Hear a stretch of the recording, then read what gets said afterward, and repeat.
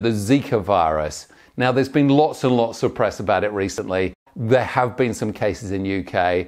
The Olympic Games are going to be between the 5th and the 21st of August of 2016, but the Zika virus occurs in other countries where our patients go regularly. So it's worth just having a little review of where we are with it. So the Zika virus, what do we know about it? It was found first, or described first, in 1947 in Uganda, and its first host was monkeys, which, we're saying, this is why monkeys have been used traditionally long-term in experiments, because they do harvest viruses very easily. And we talked last year, I think, about the Ebola virus. And it's transmitted by the Aedes aegypti mosquito. And the importance about this mosquito is it's the same one that carries dengue fever, but it bites during the day. Traditional mosquitoes that tend to carry things like malaria tend to bite at dawn and dusk. So our mosquito advice has always been about, making sure that the windows and the doors were closed at dawn and dusk, making sure that you don't go out during those periods, or if you do go out, that you make sure that your skin is covered and you've got plenty of pesticide. But the Aedes mosquito bites during the day, and that's a problem. It's too cold in UK for the Aedes mosquito, which is a great relief. However, we have had cases of Zika confirmed in the UK to date. Mainly Zika in its original format, so not brought in by humans but being transmitted in epidemic proportions, is in South and Central America and Pacific regions and many of the Caribbean islands, which is something we don't think about with a lot of our patients going there.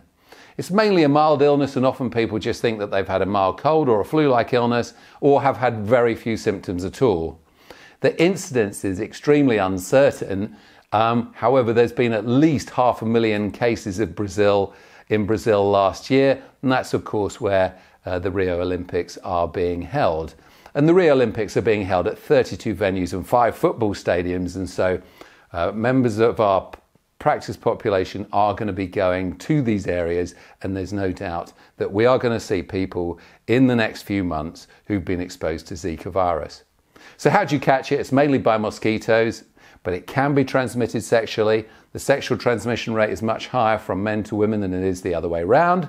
It can be transferred in blood transfusions, and for this reason, anyone going to a Zika potential area in UK won't be able to donate blood for 28 days.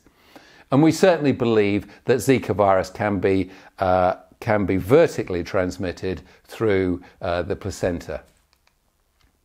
What symptoms do people with Zika? Well, they're not particularly helpful. They're the ones that you would associate it with flu-like and cold illnesses, so a high fever or temperature, headache, muscle aches and joint aches, painful or itchy eyes, feeling of weakness and tiredness, an itchy rash, peripheral edema, or gastrointestinal upsets. There's nothing specifically there, like some of the other illnesses we saw over the winter that, we're talking about scarlet fever or measles, that would just let us pin it down to Zika. So quite a difficult thing to diagnose from the symptoms.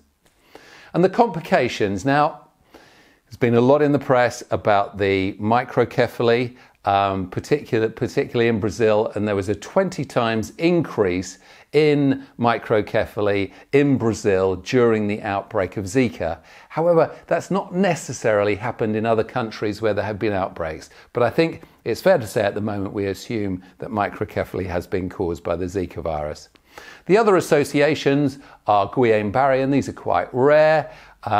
In French Polynesia in 2013, there was a study of 42 patients who had Guillain-Barré, which was a lot higher than would have been expected in the general population, and all of them tested positive for the Zika virus. The other rare complication is meningitis. So what are we saying to pregnant women? The advice to pregnant women is to avoid travel to Zika areas, and there is a list of those areas on the Health Protection Agency website. The other place that people look is the Foreign Office website, and having had a look on there in the last couple of days, actually their main focus, although there's a brief mention of Zika, is more about civil unrest and striking and violent crime than there is about Zika, and that may be potentially more of a threat than there is to Zika. But however, So what are we saying? Avoiding going to Zika areas, avoiding unprotected intercourse with any man coming back from a Zika infected area for at least 28 days. But if they've had a confirmed infection or they've had some sort of flu-like illness over the period of time that they were there, to avoid unprotected intercourse for 6 months.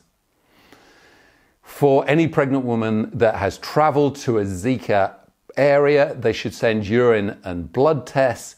And that arrangement, interestingly, the Health Protection Agency's advice is to come and see us as GPs, so we may well be asked this, is that urine and blood tests should be sent in conjunction with your local labs to something called to RIPL, R-I-P-L, which is the Rare and Imported Pathogens Laboratory, which is part of Public Health England. In the non-pregnant male and females, then once again, in conjunction with your local lab, you should be sending blood samples to the Rare and Imported Pathogens Lab. That's quite a mouthful, isn't it? So what advice are we giving about mosquitoes, how to avoid it? Well, the first one is don't go.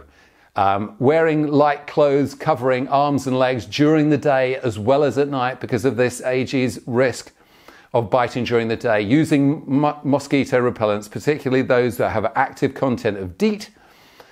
Making sure that you apply mosquito repellent after sun cream, because it seems to affect the mosquito repellent and it seems to wipe it off. And using mosquito nets around bedding and mosquito window screens.